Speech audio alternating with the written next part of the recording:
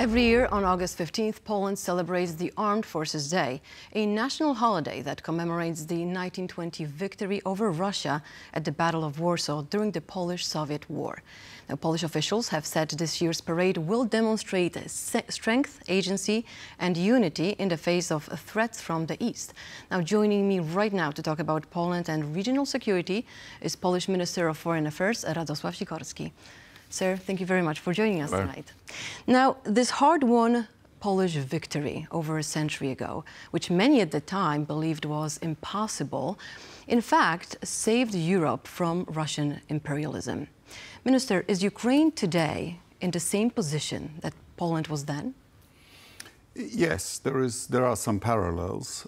We were helped at the time by our Western allies. We received equipment, uniforms from France, ammunition from others, and Ukraine is getting considerable support. We could do even more. And Ukraine is resisting very bravely, and hopefully the result will be similar. Well, that's right. Now, speaking of Ukraine, we have to mention Kursk incursion that happened just the days before.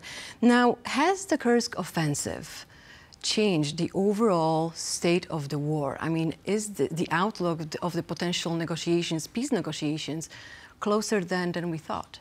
It's too early to say, but it certainly showed that Ukraine is capable of counterattacking, that Ukraine has maneuverable forces.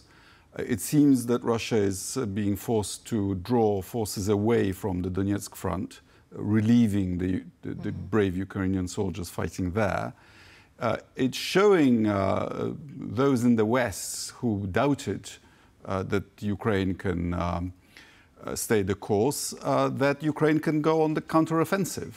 And I think it's a morale boost to the Ukrainians themselves. So at a time when there is talk of negotiations, it has certainly strengthened Ukraine's hand. Well, that's what I want to ask you, but do you think this situation is going to this leverage that Ukraine has is going to bring Russia maybe to be more open to negotiations talk? Hopefully. Wars are never linear. In 2022, Ukraine was on the offensive. Last year, it recovered half of the previously occupied territory. This year, Russia has regained initiative, but now we have a change of the situation again. We don't yet know, but I am convinced that if Ukraine and we, friends of Ukraine, stay the course, then eventually the Russian economy will suffer the consequences, and eventually, hopefully, Putin will see that he cannot achieve his war aims. But do you think that this is time for the world's diplomacy to play in? Well, that depends on Russia. So far, Russia has not really called for negotiations, but for Ukraine's capitulation, which is obviously unacceptable to the Ukrainian side. At the moment, the negotiations are taking place on the battlefield. Now, you recently cautioned European allies that they should prepare for U.S. perhaps a potential shift in U.S. approach to European security, regardless of who becomes the next U.S. president. Now, in early September, European Commission President Ursula von der Leyen is going to select a new candidate for a new dedicated defense portfolio. She's going to in early September.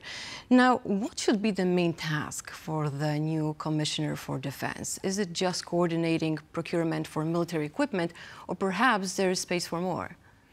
Well, there are several issues here. So first of all, yes, Europe should become more serious about being able to defend itself. I spent years talking about it from the rostrum at the European Parliament. And yes, successive US presidents from both parties. Remember Pivot to Asia by Barack Obama. And of course, President Trump's confrontational talk vis-à-vis China. So the long-term trend seems to be for America to pay more attention to the Pacific. And Europe should be aware of that. And thank God we have at last started spending more on defense. Poland has been doing its bit for years, but others have. And as regards the portfolio, remember that the European Union already has a defense commissioner. He's called High Representative for Foreign and Defense and Security Policy. And Europe already conducts military operations all over Africa, for example, and it's the High Rep who gives the political command to do so. But there is still plenty to do for a new commissioner, potentially. Military procurement is one thing, but there is cyber security, there is civil protection, protecting. We see these horrible pictures of civilian infrastructure being hit by the Russians and civilians suffering because there are no shelters. And there are other aspects of security, such as military mobility across the continent, that I think could be put together into a substantive portfolio. But should a commissioner, the Commissioner for Defense, should that person perhaps mobilize countries in the region to spend more on the defense? Because Poland, like you said, it's 4%. In 2025, Poland wants to spend 5%.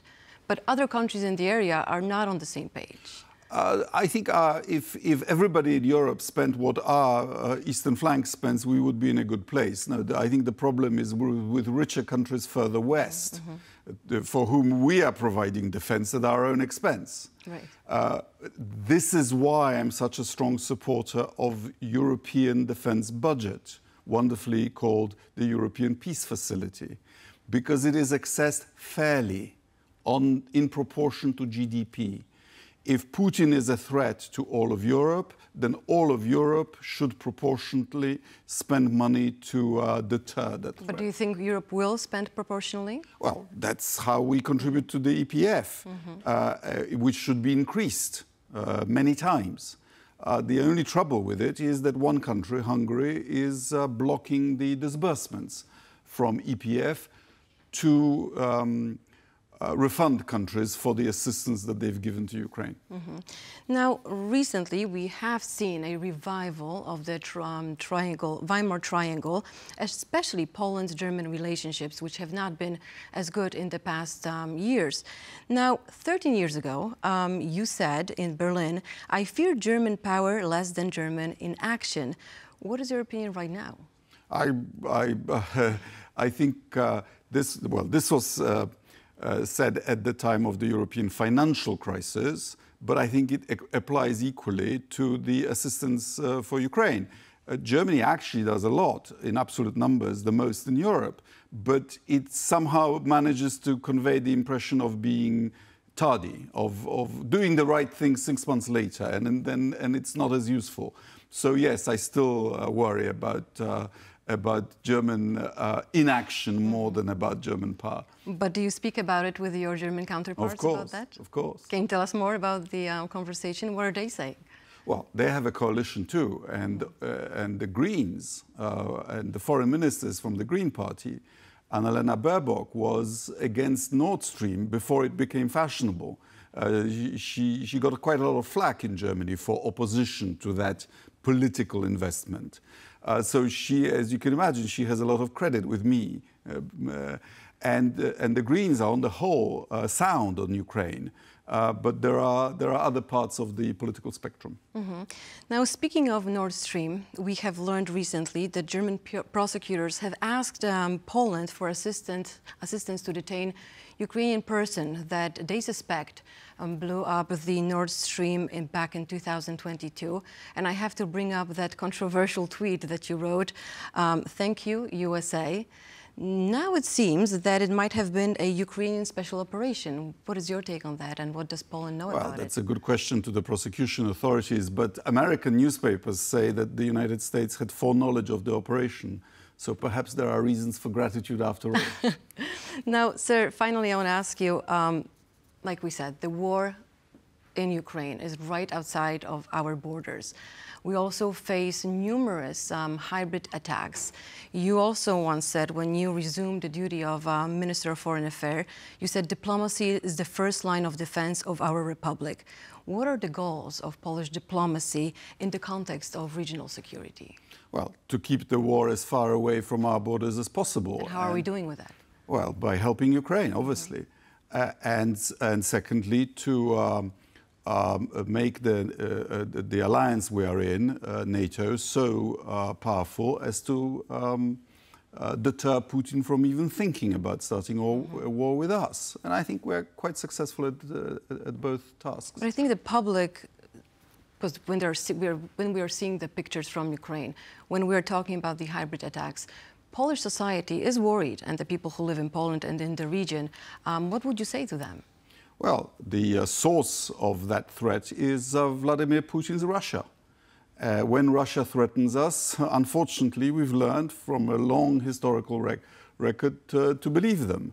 And that's why we need to make our society more resilient. That's why we have a record spending on defense. That's why we've just had a successful anniversary NATO summit. And that's why we consult with allies about how to deter any aggressive Russian plans.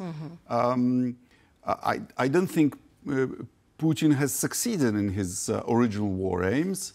And if Ukraine wins, and we should do everything to help it, it's a chance not only for Ukraine, but also for Russia to think itself afresh and to drop these ridiculous neo-imperial pretensions.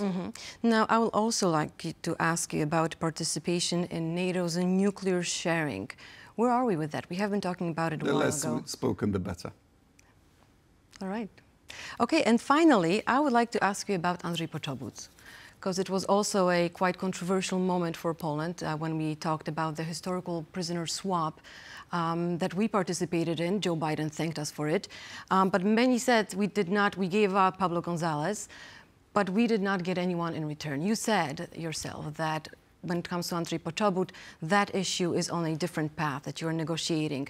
Then a few days later, you said that Poland is going to open border crossings with Belarus if they give us, Poland, Andrzej Poczobut. Where are we with that? I mean, is this an instrument, is this a tool that we are negotiating with, the border crossing? Well, Andrzej Poczobut has been unfairly kept in jail under trumped-up charges by the Belarusian dictatorship for 3 years. The previous government, unfortunately, wasn't able to get him out, and it was the previous government which closed a particular border crossing as a response to the jailing of Andrzej Poczobut. And I'm continuing that policy. And it's up to Lukashenko to start releasing political prisoners, including Andrzej Poczobut. But what is Poland doing to do? I've just told you. Okay, well, sir, thank you very much for joining us tonight here on TVP World. Thank you. And thank you for watching World News Tonight. Stay with us for more.